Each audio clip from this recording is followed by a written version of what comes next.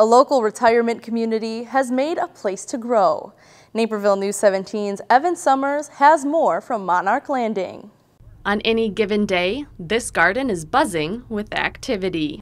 Located on Monarch Landing's 80-acre campus, this 900-square-foot butterfly garden is full of native prairie wildlife, designed with monarchs in mind. For the monarchs, you want to have milkweed because the caterpillars only feed on milkweed. And so in this particular garden, I've got 5 different species of milkweed. The milkweed has a latex-like sap, and it contains alkaloids.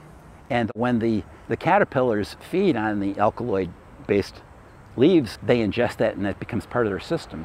So when a predator comes and then tries to eat them, it leaves a very bitter taste in their mouth, literally a very bitter taste.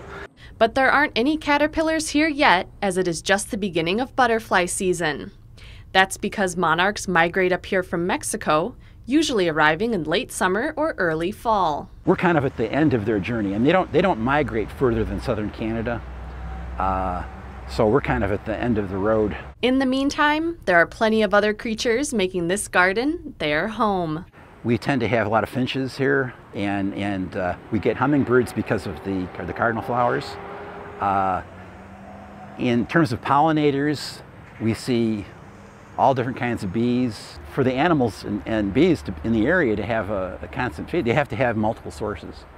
And this is one of those places. A place cultivated and cared for completely by the residents of Monarch Landing, like Bill Lannin, who has a passion for restoring prairie wildlife to Illinois. It was a piece of my childhood growing up, and there's this movement to kind of recreate some of what we lost, and that's really what this is all about. Reporting for Naperville News 17, I'm Evan Summers. You can still attract monarchs to your own garden by planting a mature milkweed.